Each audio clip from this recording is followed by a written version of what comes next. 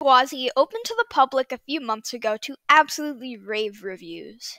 VelociCoaster, opening just a year earlier, had that same praise. They are both phenomenal and both battling for my #1 spot, but I couldn't help but wonder, which coaster is better and can claim the title of the best coaster in Florida? And today, I'm going to be uncovering the victor.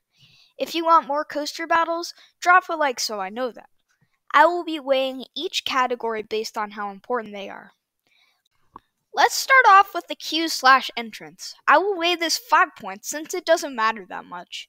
VelociCoaster bags an easy 5 points. It has its own section of the park for the entrance plaza, and the queue is just so good. Iron Gwazi has a very strong and imposing entrance plaza with 2 huge signs. The queue is average, so I will award Iron Gwazi with 3.5 points. 5 to 3.5 VelociCoaster. It can make or break a coaster, or some people say. Many people hate Skyrush for its restraints. Sorry, something got stuck in my throat, I think. But I love Sheikah for its airtime allowing restraints. I am weighing restraints 8 points. VelociCoaster arguably has the best restraints on any coaster. They are basically just cooler clamshells. I'm awarding them a perfect 8 points. Iron Gwazi has the normal, annoying RMC lap bars with seatbelts. I legit had bruises from the airtime being so strong with the lap bars crunching the seatbelt on my legs. Or maybe it's just that I rode it 30 times. 3 points awarded to Iron Gwazi. The score is 13 to 7.5 VelociCoaster. An elite coaster needs an elite first element, and that is why I am making the first element worth 12. VelociCoaster has a launch to start the ride. It's not any launch. It's themed very well. It perfectly represents being shot of a raptor cage, and for that, I'm awarding 11 points to VelociCoaster. Iron Gwazi has that classic first drop, and it's phenomenal. It's a clear highlight of the ride, whipping you over it with tremendous speeds in the back, obviously giving very strong ejector. I am awarding Iron Gwazi a perfect 12 points. The score is now 24 to 19.5 VelociCoaster. The next thing I will talk about is length. I will weigh this with 10 points. I don't know for sure, but I think VelociCoaster has about a minute of prime ride time. Actually very solid. So VelociCoaster gets 8 points. Iron Gwazi definitely is lacking for an RMC in this category, with only about 45 seconds of prime ride time. I will give Iron Gwazi 6.5 points. The score is now 32 to 26 VelociCoaster. Pacing is very important too, and great pacing on coasters will hurt prime ride time. I am weighing pacing with 10 points. VelociCoaster has odd pacing, to say the least. It's bad to start because of the theming, but the pacing in the second half bumps it up. I am awarding VelociCoaster with 7.5 points. Iron Gwazi's length is lacking because its pacing is so good. It is absolutely bar none. I am awarding Iron Gwazi with 9.5 points. The score is now 39.5 to 35.5 VelociCoaster. Intensity is pretty important too, so I'll be weighing this category with 10 points. VelociCoaster has some odd maneuvers between the rockwork, which are also quite oddly intense. The second half has an intense rolling launch into a tame but exceptional second half. I will award 8 points to VelociCoaster. Iron Gwazi, because of its pacing, is very intense and quite relentless with its airtime and elements, as it has no mid-course. I'm awarding Iron Gwazi with another 9.5 points. This score is now 47.5 to 45 VelociCoaster still on top. Next up is inversions. Inversions can get repetitive on a coaster like Scream, but can also be used creatively by complementing each other on a coaster like Untamed. I will weigh this with 12 points.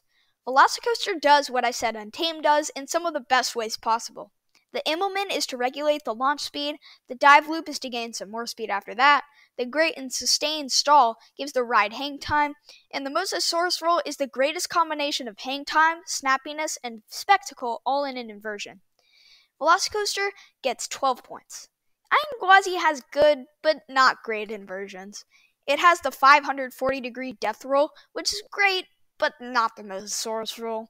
The stall is inferior to VelociCoaster's, and that inversion.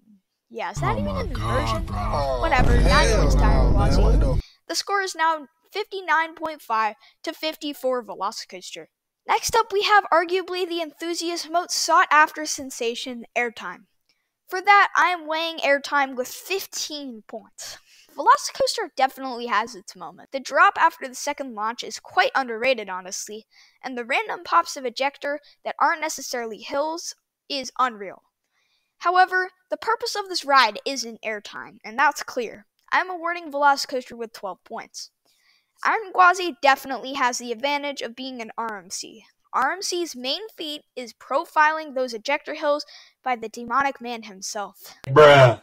The wave turn is definitely the greatest moment I've ever experienced, as when it comes to airtime at least. The double airtime hill finale is just so strong. The outer bank gives the ride Flowjector airtime, and countless other airtime pocs make me give Iron Gwazi a perfect 15 points. The score is now 71.5 to 69 VelociCoaster. The layout of a coaster makes you like a coaster or not, whether you believe it or not.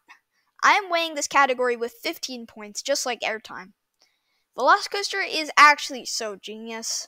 Its first half is slowly paced so the riders can take in the rockwork and raptors, and the second half is powered by a rolling launch and drop that have some of the craziest elements on any coaster. I give VelociCoaster a perfect 15 points. Iron Gwazi's layout is genius in a different way. Gwazi has no mid-course, and for an RMC, that's crazy. It's just intense element after intense element, and it doesn't let up at all. That's why I also give Iron Gwazi a perfect 15. No joke, these are my favorite layouts that I've ever experienced, and some of the best out there. I know that for a fact. The score is now 86.5 to 84 VelociCoaster. The last thing I will go over before stats is theming. Theming doesn't matter, it's just a cool cherry on top. I'll weigh this with 6 points.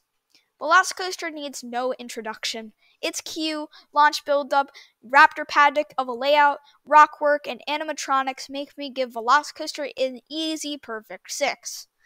Iron Gwazi's theme is, not quite existent.